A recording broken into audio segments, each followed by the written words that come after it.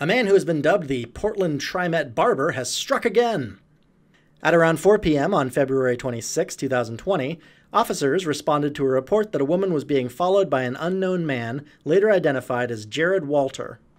This woman was supposedly touched in her bathing suit area, and police said that the woman had found a white substance on her leg and hair after she was touched. Jared Walter has a history of both smearing superglue in women's hair as well as masturbating on them. So your guess is as good as mine about what that white goo was. Gross and or yuck. Jared Walter, who is now 33 years old, was nicknamed the Trimet Barber because in addition to groping, jacking off onto, and gluing women's hair on Portland's public transportation train system and buses, he also had a history of cutting women's hair and running away with it.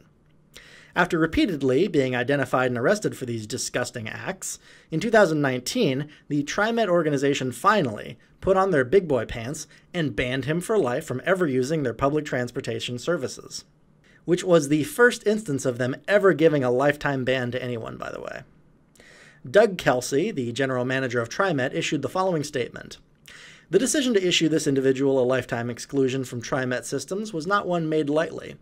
As a public transit provider, people rely on our buses and trains to get to jobs and services, but we cannot allow Mr. Walter to continue to ride based on his recent actions and behavior that threatens the safety and well-being of our riders and employees. It's unbelievable to me how many chances were given to this jerk before somebody said, I'm starting to see a pattern here. Maybe we can proactively do something to disrupt this serial public masturbator's habits. Just a thought. Walter was sentenced to 2 years in jail in May of 2017, but somehow he was out of jail in August of 2018 and found at a Portland rescue mission for homeless people, where he was caught viewing pornography on his phone, including images of women using the restroom. As part of his probation, Walter was forbidden from possessing or viewing any pornographic materials.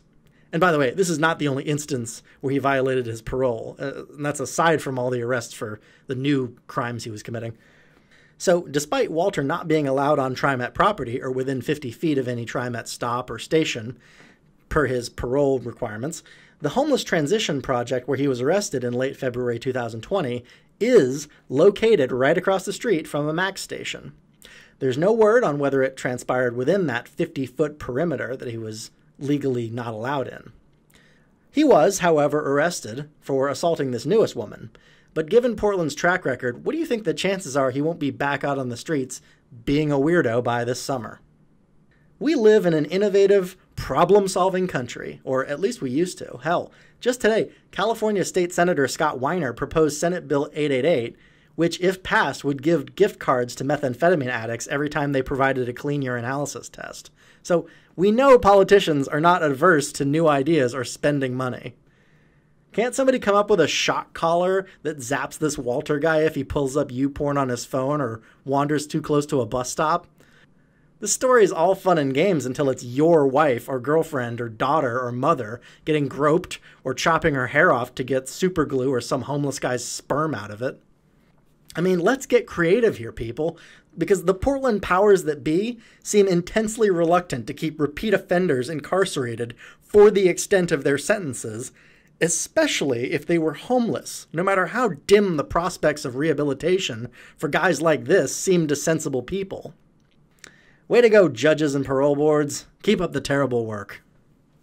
Who knows what evil lurks in the hearts of men? The Shadow knows. Hi guys, Media Shadow here.